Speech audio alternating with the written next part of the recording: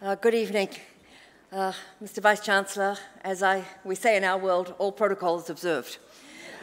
That means that I acknowledge everyone who's here and very, very happy to see you all.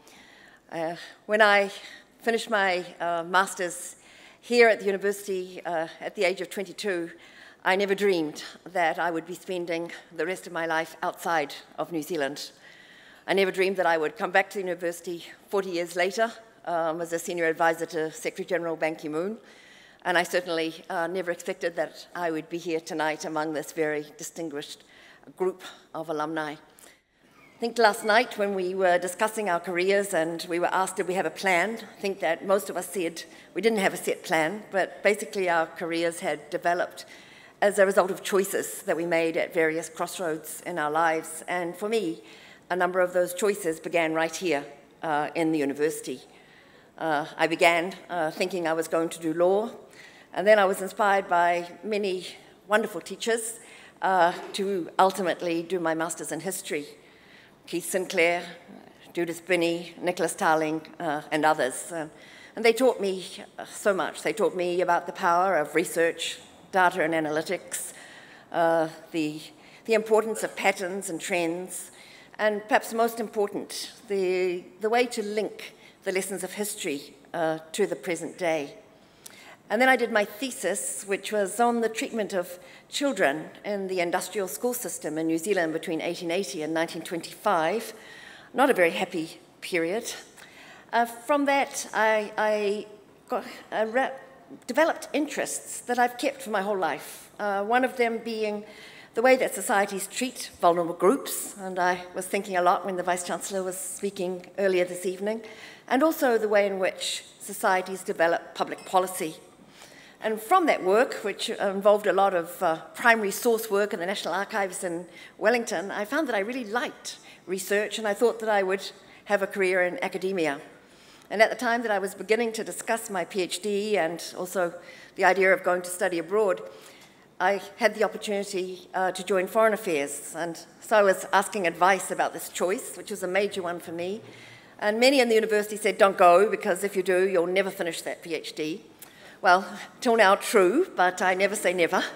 But others said, including Keith Sinclair, who might have been the supervisor of my thesis, he said, look, this is a very exciting time in New Zealand foreign policy. You have a new government, you have a new Prime Minister, you have a new focus on Asia and the Pacific, our own region.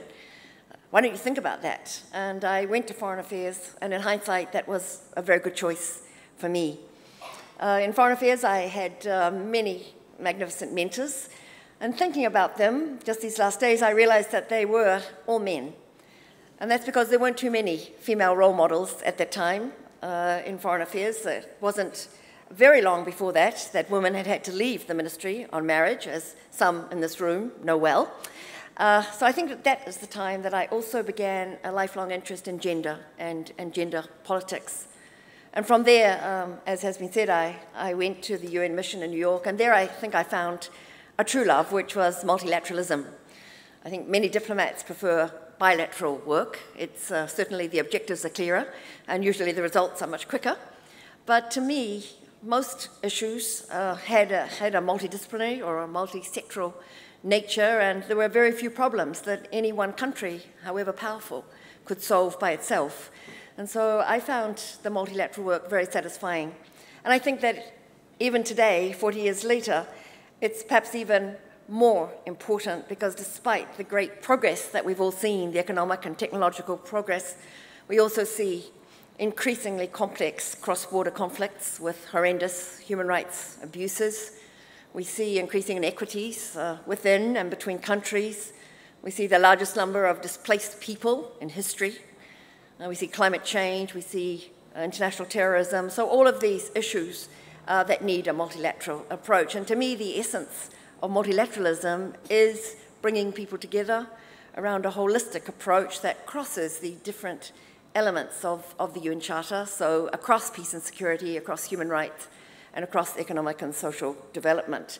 And it also involves the widest possible partnerships, so not just governments, but civil society, the private sector, and academia.